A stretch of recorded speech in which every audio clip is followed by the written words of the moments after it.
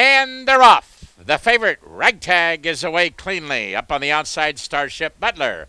Also away alertly, AK Safari makes it 3 across the track, and far back in the early going is Kitten's Clown.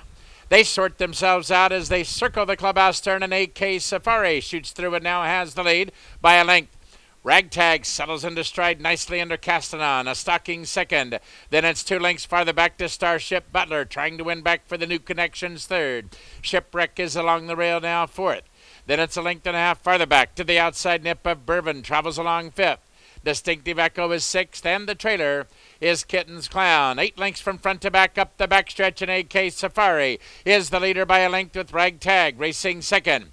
3 lengths farther back, that's Starship Butler now being asked to pick it up third. Nip of Bourbon on the outside. He's now putting in a run fourth. Shipwreck is losing ground now fifth. Kitten's Clown is sixth, and still nothing from Distinctive Echo.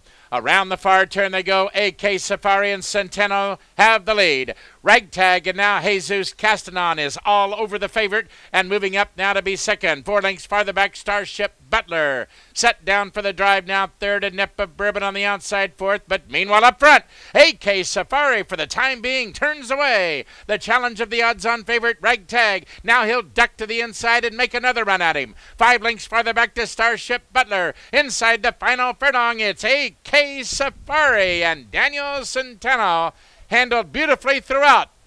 Will make every pole a winning one, drawing away by 3. Ragtag second, Starship Butler a distant third, and Nip of Bourbon completes the super.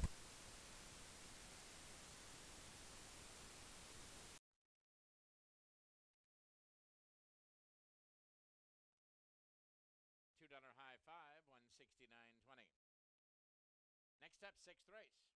Start of the late pick 4. Scratch number 9. Easter Chocolate. Post time at 2:45 and 22.